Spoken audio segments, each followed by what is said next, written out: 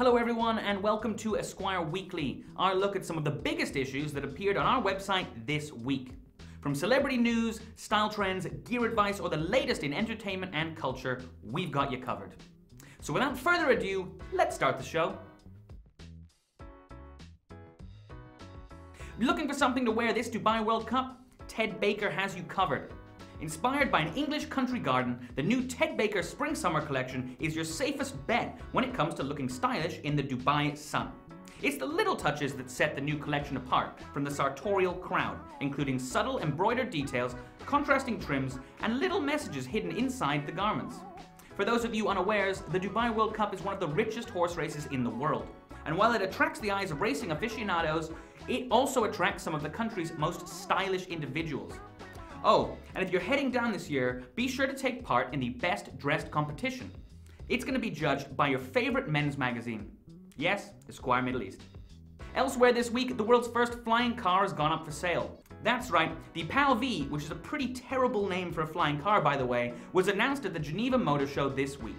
And while it lacks the retro charm of Doc Brown's flying DeLorean, it is the first flying car to officially go on sale to the public.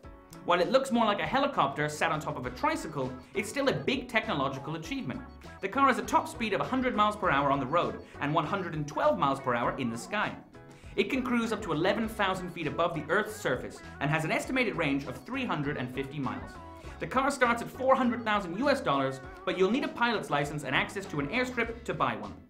Breitling has announced an all-new Navitimer 8 collection. While the brand is better known for its chronographs and tool watches, those are not its best sellers. It's the vintage-inspired watches that do the best, says its brand new CEO.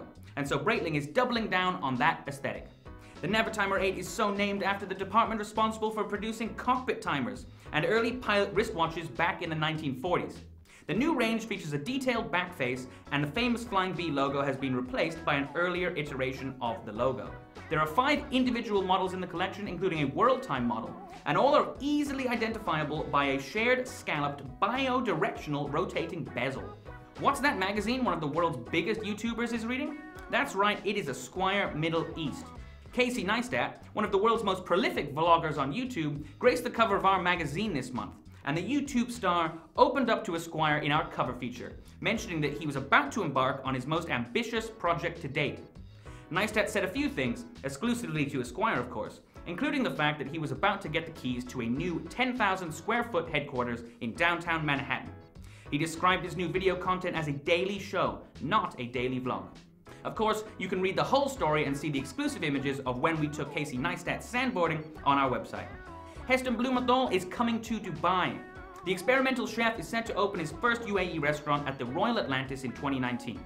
The man behind the Fat Duck, which generally sits in top 5 of the world's restaurant lists, will be bringing his own brand of crazy cuisine to Dubai, under the moniker Dinner by Heston Blumenthal. The new restaurant will be built at sister development to Atlantis on the Palm, which is currently being constructed on the crescent of the Palm, and also scheduled to open in 2019. You can expect his usual crazy creations such as snail porridge and bacon and egg ice cream.